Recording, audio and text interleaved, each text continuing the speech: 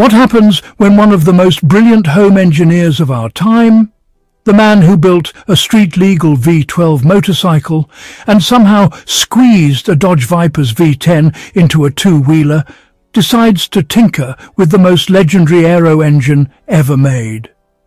I'm talking about the Rolls-Royce Merlin, the 27-litre V12 powerhouse that gave the Spitfire, the Hurricane and the P-51 Mustang their wings of fire.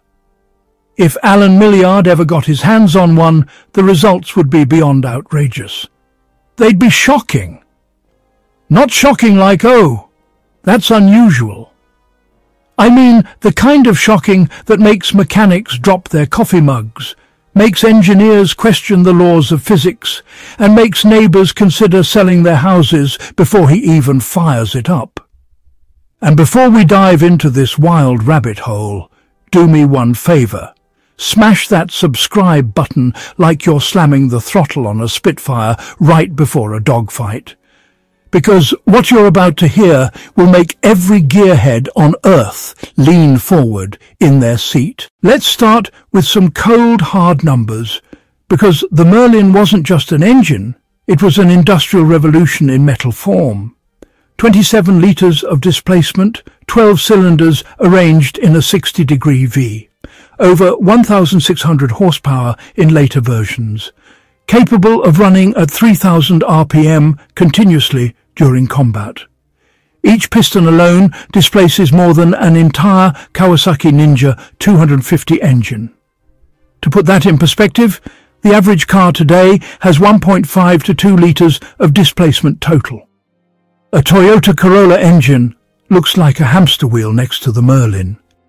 Even Millyard's Kawasaki V12 project, already considered insane, was just 2.3 litres. Now picture Allen in his tiny, shed-turned laboratory with pistons bigger than his head laid out on the workbench. He wouldn't just need a socket wrench, he'd need lifting equipment. Rebuilding this monster isn't a project. It's a wrestling match with history, and it's not just size, it's sophistication.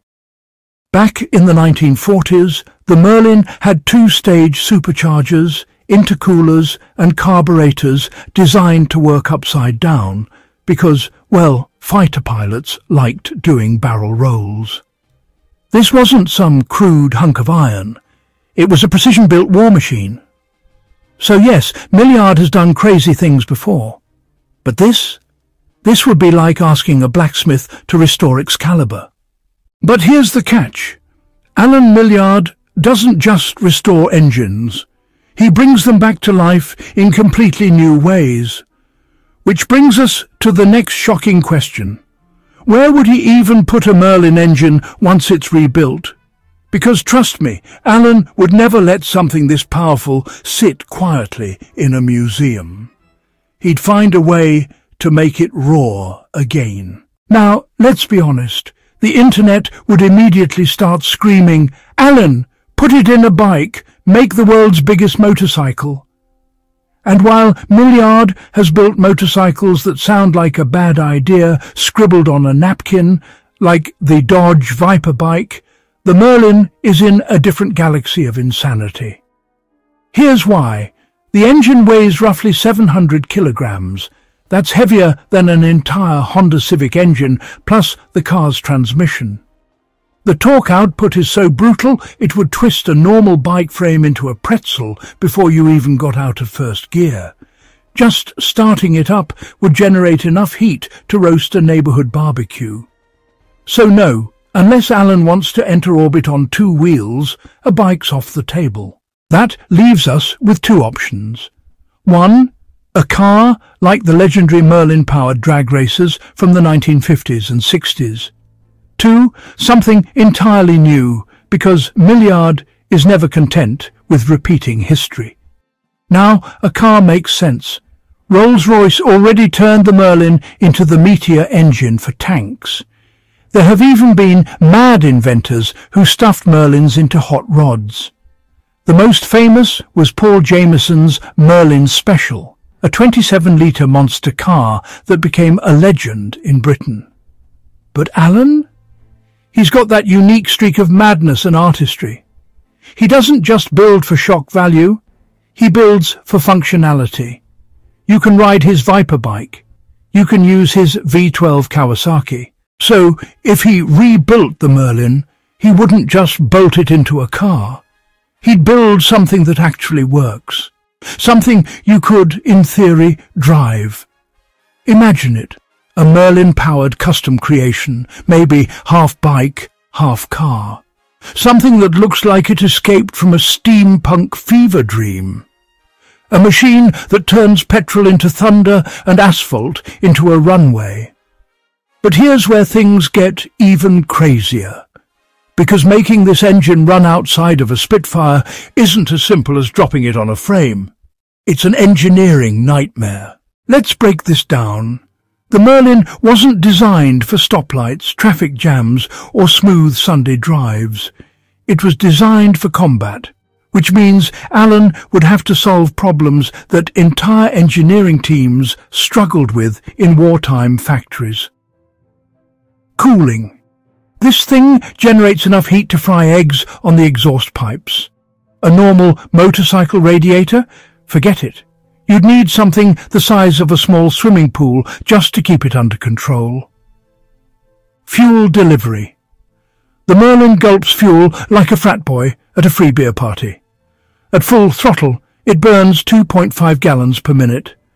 That means Allen would need a fuel tank the size of a hot tub just for a short ride. Transmission. Good luck finding a gearbox that won't instantly disintegrate. The torque from a Merlin would tear apart most drivetrains before you even lifted your foot off the clutch. Ignition and maintenance. We're talking about dual magnetos, 24 spark plugs, and tolerances that require near-perfect precision. Rebuilding one isn't just about skill, it's about patience. Imagine timing 24 spark plugs by hand. One mistake and the whole thing detonates. But here's the shocking truth. Allen thrives in this space. Where others see problems, he sees challenges. His Kawasaki V12? Everyone said it was impossible. His Honda six-cylinder two-stroke? Mechanics laughed at the idea, yet he built them. If anyone could wrestle the Merlin's engineering demons into submission, it's Allen Millyard. And once he does, oh boy, the world would hear a sound it hasn't heard on the ground in decades. Because if you think a Harley rattles windows, the Merlin will rattle your soul. Let's talk about the sound. Because if the Merlin is famous for one thing, it's the noise. Picture this.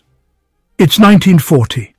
A young pilot climbs into a Spitfire, he flicks the magneto switch, primes the fuel and presses the starter. The Merlin coughs, growls, then explodes into life with a scream that shakes the airfield. That sound wasn't just mechanical, it was emotional. It was the soundtrack of survival, hope and victory. Now imagine Allen Millyard in his suburban driveway firing up a freshly rebuilt Merlin. The neighbours wouldn't just peek out their curtains, they'd drop to the floor, thinking a war just broke out again. Birds would abandon the area. Dogs would file noise complaints. And the thing is, on a bike or car chassis, that roar would sound even more terrifying. Airplanes had long exhaust stacks muffling and directing the noise skyward. But in a custom machine? That sound would echo off every building, every tree, and every unlucky set of eardrums in a 5-mile radius. This isn't loud. This is biblical. But the sound is only half the madness. The performance? That's where Jaws would really hit the ground. Let's talk numbers again, because this is where things go from wild to "are you kidding me?" A Spitfire could reach 370 mpm with a Merlin. A Mustang could go over 400 mpm. These weren't just planes, they were rockets with wings. On the ground, that power translates into monstrous acceleration. A Merlin-powered car could theoretically hit speeds well beyond 200 mph if the tires didn't vaporize and the chassis didn't twist itself into a pretzel first. Torque? We're talking about enough twisting force to shred drive shafts like twigs. This engine was built to haul tons of metal straight up into the sky. On the ground, that force would be violent, unpredictable, and flat-out terrifying. But here's the shocking part. It wouldn't just be about raw numbers. It would be about the spectacle. Imagine Millyard rolling up to a car meet. Lamborghinis, Ferraris, Bugattis, all lined up, their owners revving their engines to show off. Then Allen turns the key, and the Merlin answers back with the roar of 1,000 angry gods. Game over. Everyone else packs up and goes home. But the most powerful part of this whole project isn't even the performance. It's the meaning, the connection back to history. Because beyond the horsepower and the madness, the Merlin carries a legacy that would give Millyard's rebuild a much deeper purpose. The Merlin isn't just an engine. It's a piece of history. It's the beating heart that helped win the Battle of Britain. Every time it roared into life, it carried not just a pilot, but the hopes of a nation. If Allen rebuilt one, it wouldn't just be about creating the ultimate engineering flex. It would be a tribute, a mechanical memorial that keeps history alive. And that's what makes this so powerful. Because in Millyard's hands, the Merlin wouldn't just sit in a museum collecting dust. It would live, breathe, and roar again. Future engineers would be inspired. Young gearheads would realize that history isn't something you just read in books. It's something you can build, touch, and hear.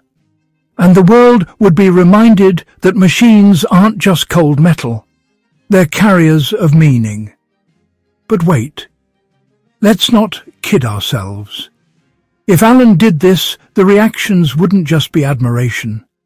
They'd be explosive. Let's picture it. Allen posts a YouTube video. Just finished rebuilding a Rolls-Royce Merlin in my shed. Here's the first startup.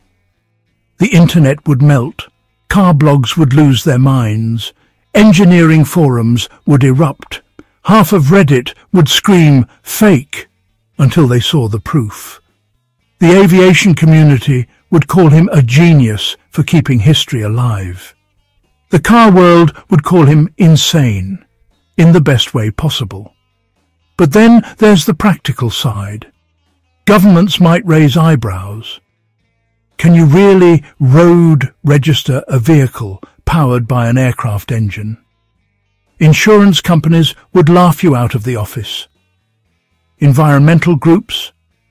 Let's just say 2.5 gallons per minute of fuel isn't exactly eco-friendly. And yet, that's the beauty of Allen Millyard. He doesn't build for approval. He builds because he can. He builds because engineering for him isn't about rules, it's about possibilities. And that's why, if he ever touched the Merlin, the world would never forget it. So let's answer the question, what would happen if Allen Millyard decided to rebuild the Merlin engine?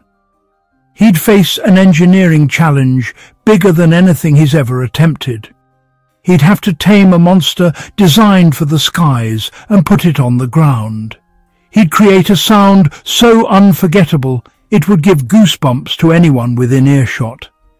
And he'd remind us all that engineering isn't just about machines, it's about imagination, history, and passion. In the end, it wouldn't just be shocking. It would be inspiring. Because in a world full of disposable technology, Allen Millyard proves that true engineering artistry is still alive. And sometimes it takes a mad genius to show us what's possible. And that's the magic of the thought experiment we've just explored. If you loved this deep dive, then don't just sit there. subscribe to Tech Lab right now. Because trust me, the next video might just make you rethink everything you thought you knew about engines.